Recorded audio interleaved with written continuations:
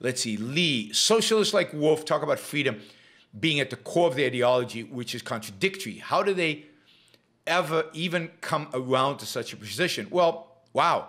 Thomas, thank you. I really appreciate it. Thank you for supporting free market capitalism. Well, I do it out of completely self-interested motivations, but thank you, Thomas, for supporting this show and supporting my efforts to bring free market capitalism to the world. Why does the left use freedom? Well, because they understand it completely differently.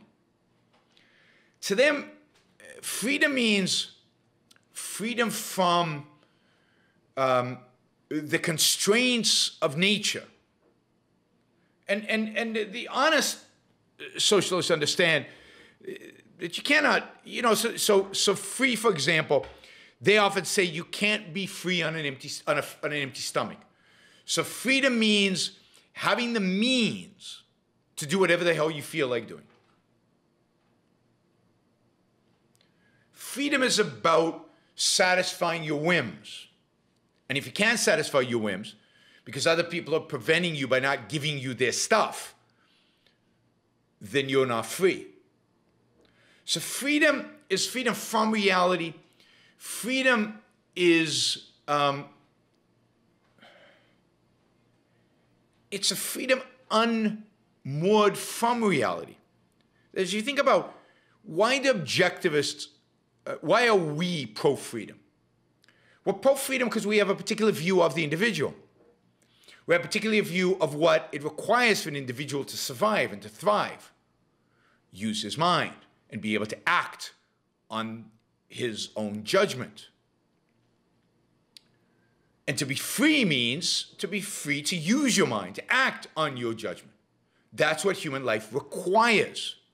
And therefore you must be free so that you can live a good life.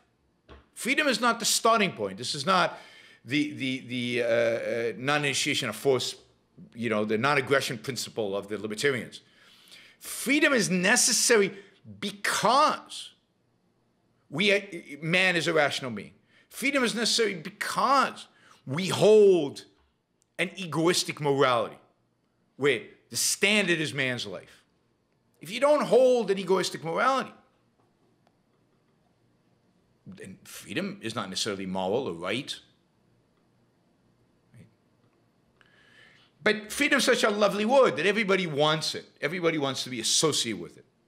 So what the socialists have taken that idea of freedom to pursue your values, to live your life, and said,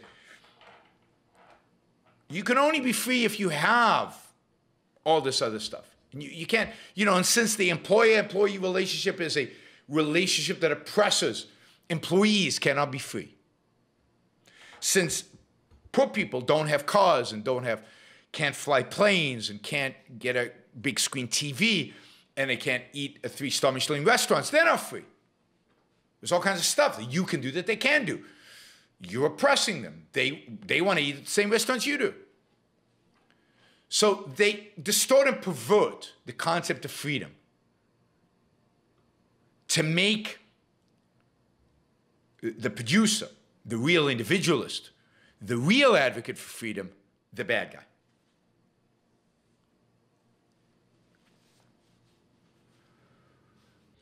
Thank you for listening or watching the Yaron Brook Show.